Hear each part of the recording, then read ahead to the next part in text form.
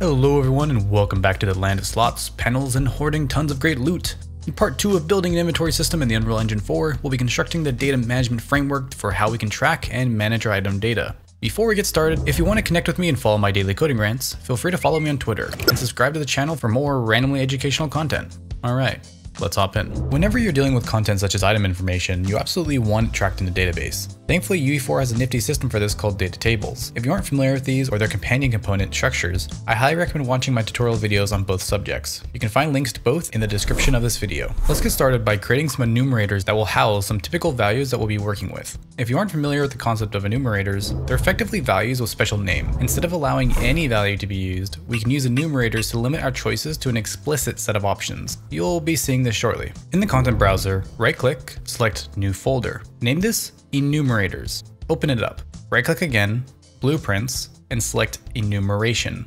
Call it en_item_types. Open it up. As the name suggests, this enumeration will list each of the possible item types in our project. To save a little time, instead of verbally listing each item here as we create them, please take a moment to add some entries matching the ones on the screen. For the sake of this series, I've chosen a small subset of types that I generally use. To illustrate what I actually use in my current projects, here's a side-by-side comparison with what my personal enumeration looks like. Once you are done, we can close this and move on. We have one more enumeration to make, and that's for our possible types of rarity. Nothing makes a person feel more empowered quite like finding some magical or rare goodies. Once again in the content browser, right-click, Blueprints, and select Enumeration. Call this en_item_rarity_types. Open it up. Just like before, take some time to create some entries like I have on the screen. However, feel free to expand, tweak, or change these types at your leisure. Once you have some rarities listed, that is a wrap to our enumerations. Now it's time to create the backbone of the data a given item has. Go back up a folder to our root folder in the content browser. Right-click and select New Folder. Named as Structures. Open it up. Inside, right-click, Blueprints, and select Structure. Call this st_item. Open it up. Now, due to the amount of information here, I'll simply just go through each one with a brief explanation and I will let you create them on your own. Feel free to pause the video to do this. Number 1. Name. This is simply the item name. We're using the name type as it has faster lookup potential over the string type. Number 2. Types. A value representing what this item is used for. It is using the en_item_types enumeration that we created earlier. In a world where we can use the items in the inventory through right-clicking or through another input, this will determine what happens when the item is used. Number 3. Description. Every adventurer loves to read the flavor text in items. This is simply the text that describes what this item is about and whatever detail you desire. Number 4. Icon. This is the texture that is shown on the slot that an item is assigned to. Make sure that for the data type, you are specifically selecting an object reference when you choose the texture 2D type. Number 5. Model. This is the 3D model that is used when the item is placed in the world. Make sure that this type is static mesh object reference. Number 6. Rarity.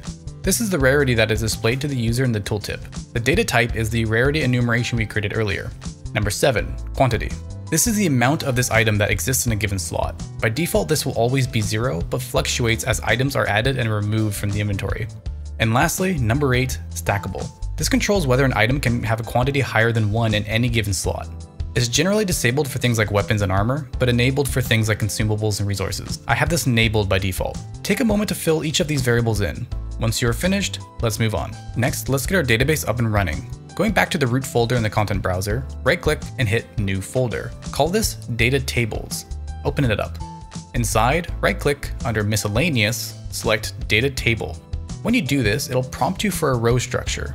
In the dropdown, choose the item structure that we created earlier and hit OK. Call this DT_items. Open it up. Here is where we'll manage each of the possible items that our inventory may have inside of it. I've gone ahead and added some entries, but feel free to take some time and add as many entries as you like. You might notice that some of the entries have some nice looking icons and models assigned to them. While I would love to say I made those, I can't. For this tutorial, I've added 2 free marketplace packs to the project to assist with the visuals. Links to both are in the description of this video.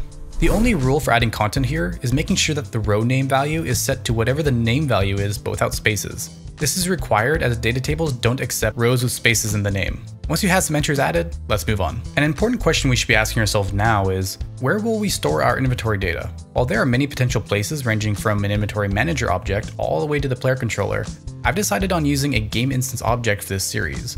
For those unfamiliar with the game instance objects, they exist perpetually regardless of a change in level. Typically when we load a new level, change maps, etc., the world is entirely destroyed and the player's Thanos snapped away. This is detrimental when we want to have data persist between worlds such as inventory information. By keeping this information on a game instance object, we can prevent that data from getting dusted. To create a game instance object, right-click in the content browser, Blueprints, and select Blueprint Class. Under the All Classes dropdown, search for Game Instance. Select it and click Select. Name this GI_inventory. Feel free to name this after your project instead. I just named mine inventory for ease of use. Open it up. All we'll be using this object for is storing our inventory data array. I'll also be referring to it as our inventory data cache. Let's add a new variable to this object called inventory data. Change its data type to st_item and make it into an array. Also make sure that this is set to an instance editable object. With that created, that is a wrap to our game instance object. Now, game instance objects aren't created like normal objects are. We actually have to specify them manually in the project settings. Back in the main editor window, under Settings, select Project Settings. Select the Maps and Modes tab, and under Game Instance Class, select our GI_inventory game instance object. Doing this will force the project to spawn our game instance object upon play, and keep it existing until we close the game. With that done, let's move on. Let's start getting our widgets ready with some variables. We'll start with the inventory slot widget. In the content browser, open up our wg_inventory_slot widget. Open the graph view. Inside, add a new variable called inventory index of the type integer. Because of the way we'll be building our inventory system, we want the inventory slots to recognize their position in our inventory array. When they're created, they'll be provided their indices, which are stored here. Next, create a variable called information of the type st_item. A lot of our functions for manipulating inventory information will be handled by UI events. Instead of having them constantly make calls to our game instance object, each slot will have their own private cache of the item they're holding. That information is stored here. With both those variables made, let's move over to our inventory panel. Back in the content browser, open up our wg_inventory widget. Switch to the graph view. Let's add a new variable called inventory slots. Change its data type to an object reference for wg_inventory_slot, and change it to an array type. This variable will house the list of slot widgets that are added to the inventory panel. Now with this done, let's move on. Something I omitted from the last video is something we'll need right now, and that is a main HUD widget. While this isn't fundamentally a part of the inventory system, it'll be used to house our inventory panel. If you already have a HUD widget set up, perfect. Feel free to jump past this part. Otherwise, let's quickly make one. Right-click in the content browser, user interface, and select widget blueprint. Call this wg_main_HUD. Open it up. Inside, select our canvas panel element. Hit F2 for rename and call it main panel. In the details panel, make sure is variable is checked. With that, our HUD is ready to go. Let's quickly get it spawning and added to the screen. Back in the content browser, find your character blueprint. Since I'm using a first-person character template, I'll be opening up my first-person character blueprint found in the blueprints folder. Inside, find the begin play event node. If you are using a fresh character blueprint, move the event node a little to the left to make some space. Then add a create widget node. Set the class to our wg main HUD widget. Then connect this node to an add to viewport node. This will actually render the HUD to the screen. Connect the return value and target pins and connect the execution pin to the rest of the code that was already here. With this, our HUD is officially set up. The last part of this video will be getting our inventory interface created and on the screen. I know, took us long enough, eh? Something we need to consider before we hop in though is how we manage the functions for interacting with our inventory system. In the future, we'll be adding functions like add item, move item, etc. We need a way of organizing these so they're accessible in an easy manner. To achieve this goal, we'll be using our dear old friend, the function library. In the content browser, right-click and select New Folder. Call this Libraries. Open it up. Inside, right-click, Blueprints, and select Blueprint Function Library. Call this BPFL_inventory. Open it up. The first functions we'll be needing are some reference collection functions that will simplify our code down the line. Call this first function getInventoryGameInstance. As you can probably guess from the name, feel free to name this after your project. Inside, you might be a little confused that there's already a getGameInstance node here. The problem with this node is that it returns a generic GameInstance type variable. Now, while our GI inventory object is technically a GameInstance object, because this value is of the generic type, we only have access to the generic information that it provides, meaning no inventory data for us. In order to convert this reference so that we see it as a GI_inventory object, we'll be using casting. As a side note, if you're a little hazy on what casting is, I also have a tutorial video for that subject. Link is in the description of the video. Once you've successfully casted the value, we can add a return value to this function. Select the getInventoryGameInstance node and add a new output variable. Call this GameInstance of the type GI_inventory. Then, connect the cast node to our new return node. Lastly, because this function only exists to return information, let's make sure that it is a pure function. In the details panel, make sure to check the pure checkbox. With that, we're done. Next, we need a function for getting a reference to our HUD. Add a new function called getHUD. Inside, let's add a return variable called HUDRef of the type wg_main_HUD. For this function, we'll simply just be grabbing all instances of the main HUD widget, which there should only be one, and returning a reference to it. Because this is also a data collection function, let's make it a pure function as well. Now, with that done, it's time to create our inventory. Let's create a new function called initializeInventory. This function will have two inputs. The first is called number of slots of the type integer. This will control how many inventory slots are generated in the inventory panel when the initialize function is called. The second input is called screen anchors of the type anchors. This controls where on the screen the inventory window is generated at. Once those are created, we'll also need to add some local variables that will be used by the impending block of code. Let's add them. The first is called inventory panel of the type wg_inventory. This is where we're going to cache a reference to the inventory panel so we can populate it with slots. The second is called HUDRef of the type wg_main_HUD. Like the above, it just simply is a cache reference. The third is called new slot of the type wg_inventory_slot. This is used to cache a reference to the newest slot during our slot creation loop, so we can set some variables inside of it. The last one is called GameInstanceRef of the type gi_inventory. I'll save the explanation on this one for now, as I'm very excited to show how it's going to be used. Now, let's review this behemoth chunk of code. We start by capturing a reference to our HUD blueprint. Then, we create a create widget node to spawn our inventory panel.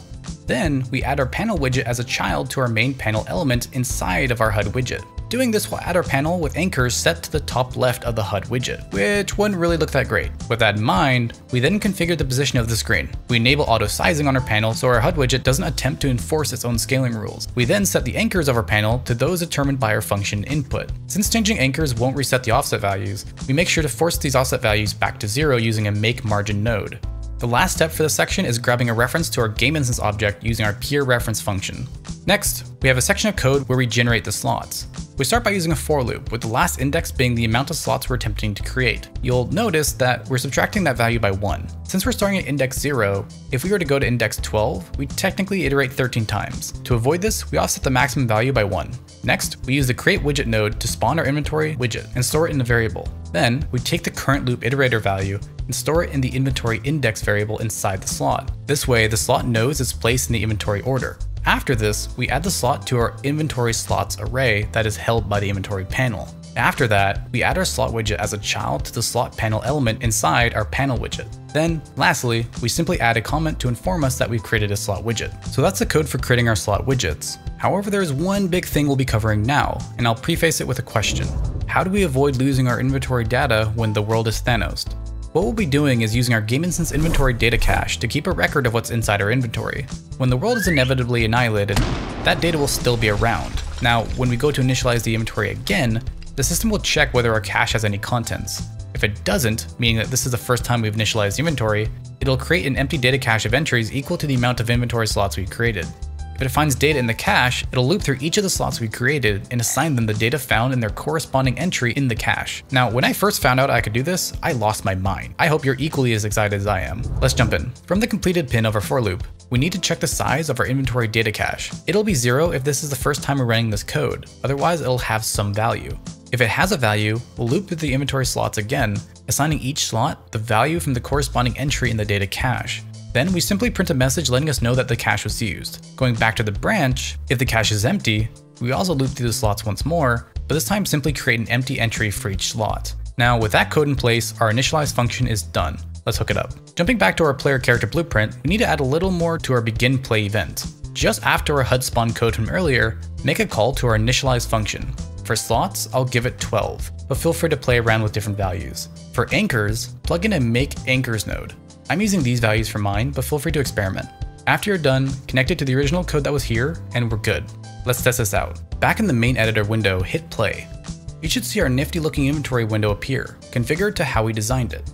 Right now, we can't really interact with it or see it populated with any content, but we'll be covering that next time. In the next video, we'll start getting the key functions ready for making our inventory functional. And that's it. Thank you once again for joining me. If you liked this video or found it useful, make sure to hit that like button and subscribe if you'd like to see more. If you'd like to get in touch or hear my daily coding rants, follow me on Twitter. Most importantly though, leave your thoughts and ideas in the comment section below as I'd love to hear them. As always, I'll see y'all in the next one.